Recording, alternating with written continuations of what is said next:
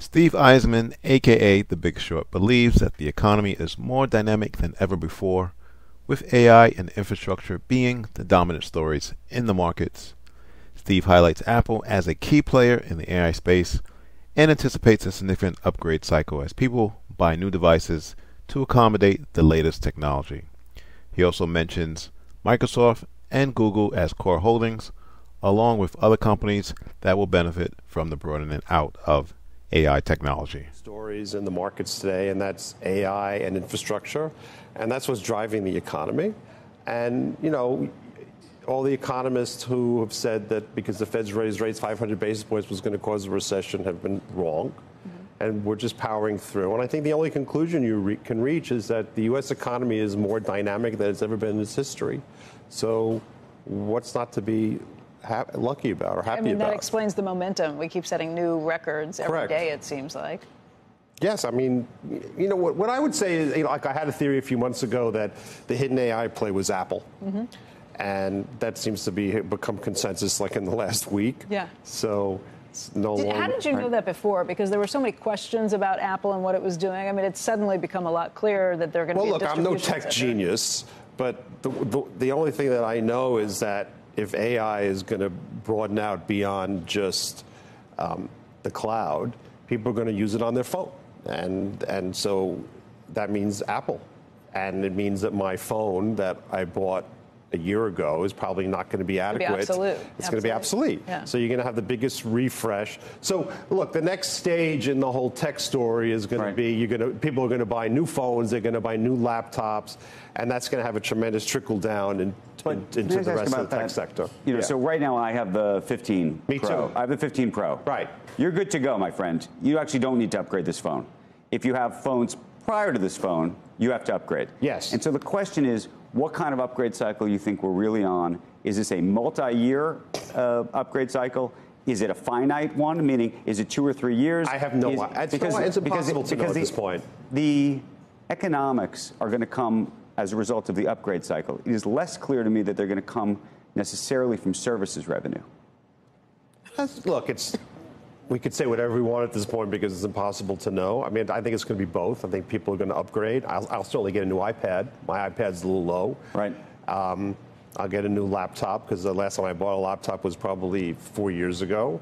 Maybe I'll keep my phone. Maybe I won't. And then there's all the services. I mean, it's impossible to say at this point what service is going to do because there aren't any apps yet that you're going to say you're going to pay for the services. So it's all pie in the sky at this point. If you think Apple is the secret play, but you think it's not so secret anymore. Yeah, not so secret. Are you looking downstream? You say that. We're starting to do research downstream about everybody else that's going to benefit, and hey, I'm not going to tell you what companies those are because I haven't bought them yet. Yeah. But that's what we're working on right now. Do you hold on to your Apple position? Do you think that this definitely hold on to your Apple position? It's too central a figure in the whole story that's going to come. Where do you, or how do you think about a Microsoft? Oh, we've owned it for years. Same story. Same story. Central figure, but it's Microsoft is not going to be. I mean, it'll be like Apple in terms of you have to figure out who else is going to benefit from all the stuff that Microsoft is doing, but that has to be a core holding. And what about Google? Same. I mean, there are two groups. There are the groups, there's Microsoft, there's Apple, but then there are the people like Oracle, Google, Meta that have tremendous databases that are going to be used. And then there's going to be all the companies that will benefit from the broadening out. The big question that I have, and I don't know the answer to this, is there's a thesis out there which I find interesting. I don't know if I completely agree with it yet, that for years software outperformed hardware. And I think there's an argument to be made that if AI is as successful as people think it's going to be, the cost of creating software is going to implode. Right. And so that would imply that the moats that some of these software companies have, not all, but some have around their businesses are not going to be quite as high. And so you can make an argument that the revaluation of hardware is going to continue and that some parts of software will derate.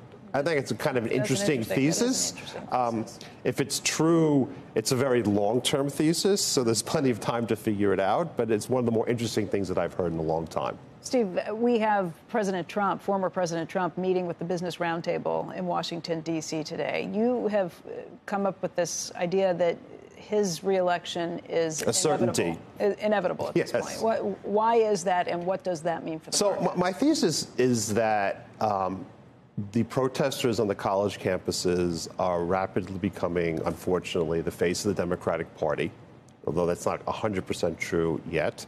But that what's going to happen is in August at the Democratic Convention, which is in Chicago, ironically, given what happened in 68. 68, right.